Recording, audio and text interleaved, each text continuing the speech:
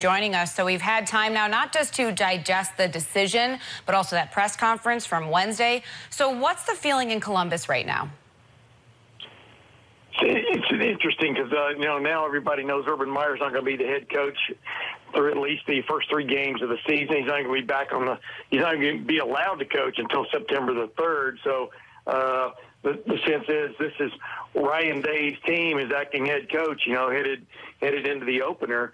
And then also the fact that everybody knows this is a very talented, deep, probably the deepest team that Urban Meyer has had at Ohio State starting way back in 2012. So, it's just been a strange preseason all along. There's been this stuff going on, and also there's been a football camp, but we haven't been able to watch all but just a snippet or two of the football camp. So that's why the focus was more on what was going on off the field.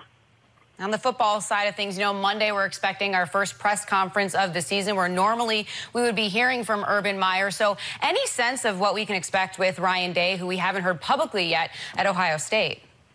Bottom line is, the way I understand it, it's been business as usual as far as the preseason camp went and the way Ryan Day ran it. Obviously, he's a first-time head coach, but he's 39 years old, and his previous 2 jobs were as the quarterbacks coach for the Philadelphia Eagles and then the San Francisco 49ers, both times under Chip Kelly. But I understand he's run things extremely well, stuck to the plan pretty much as Urban Meyer's laid it out. Obviously, preseason camps are laid out sometimes months in advance. And I think he's benefited definitely from the expertise of Kevin Wilson, a former head coach, and Greg Schiano, a former head coach, the offensive and defensive coordinators respectively.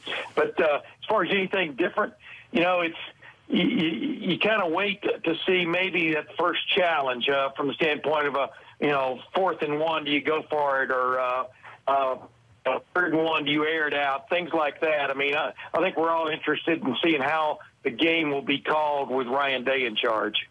All right. Thank you so much, Tim. We appreciate the time. Sure, anytime.